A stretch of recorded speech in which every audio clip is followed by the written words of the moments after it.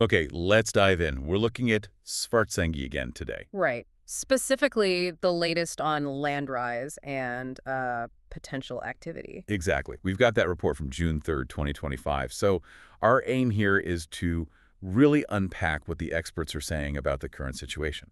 Yeah, and there's an interesting point in there about the likelihood of future events. We'll definitely get to that. First up, though, the basics. What's the report say about the ground itself? Is it still rising? It is, yes. The uplift is continuing in the Svartsengi area, Okay. which confirms, that magma is still flowing in, accumulating underneath. So no change there fundamentally. Magma's still building up. Right. But the report does highlight something important about the speed. Ah, the rate of accumulation. Exactly.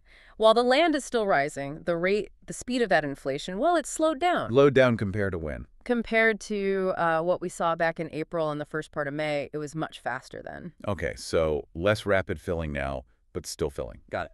So here's that interesting bit you mentioned. If the rate is slower, you might think the immediate risk goes down. Yeah. You might think so, yeah. It feels intuitive.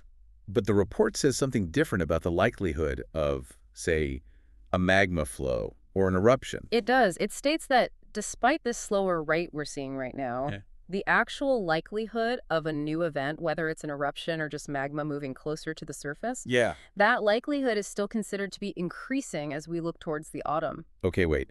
Slower filling, but increasing probability later on. How does that work? It's about the total amount, not just the current speed. Think of it like filling a bucket. Okay. Even if you turn the tap down so it's filling slower, the water level is still rising, right? The bucket's getting full. Right. The total volume increases regardless. Exactly. And it's that cumulative volume, the total amount of magma that's built up, that increases the overall pressure on the rock above. That's what primarily drives the potential for future events. So even a slower trickle keeps adding to the total pressure cooker situation. That's a good way to put it. Now, the report does add a caveat. Which is? That if things changed significantly, like if the accumulation slowed way down or stopped altogether, then yeah, that assessment about increasing likelihood could change. Okay, that makes sense. It's the ongoing buildup that's key right now. Hmm. What about the seismic activity, earthquakes? Well, the activity coming from the main magma chamber deep down under Svartsengi, that's actually continuing to decline. Let's be rumbling them. Yeah. But we are still seeing small, persistent earthquakes. Not many, maybe 10 to 20 a day. And where are those happening? Still Yeah. along that known pathway. Yes, they're clustered along the path of that magma tunnel, the one from the April 1st intrusion. Right. And this activity, these small quakes, is also generally decreasing, just like the deeper stuff. And the clusters, where specifically? The report mentions three main areas. One near Grindavik, sort of at the southern end. Okay. Another patch between Steadily and Skogfell. Yep. And then sometimes a few pop up further north, past Kyler. So specific zones along that old pathway are still adjusting, basically. Seems like it, yeah. Little stress is being released. So taking all this in the slower rise, the cumulative pressure idea, the specific earthquake patterns, how does this affect the official risk level? Well, the Met Office put out their updated risk assessment on June 3rd, factoring all this in. Then? And the assessment remains unchanged from the previous one. Okay, so status quo on the official risk level for now. How long is that assessment valid? It's valid until June 18th, and that's also when we'd expect the next update, barring any major changes, of course. Right. Okay, let's quickly recap for you listening.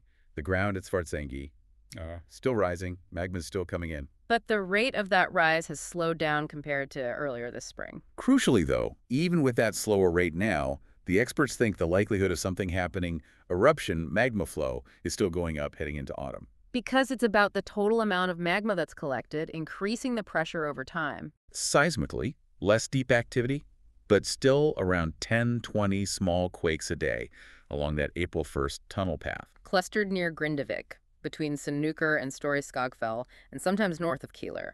And that activity is decreasing too. And the official risk assessment, updated June 3rd, remains unchanged and is good until June 18th. That covers the main points, yeah. So here's something for you to think about. We know the rate of magma inflow is slowed. The big question is, what would need to happen next? Maybe a complete stop to the uplift, a totally different earthquake pattern. What change would be significant enough for scientists to say, okay, that increasing likelihood for autumn? Maybe that's changing now. Something to keep in mind as we wait for that June 18th update.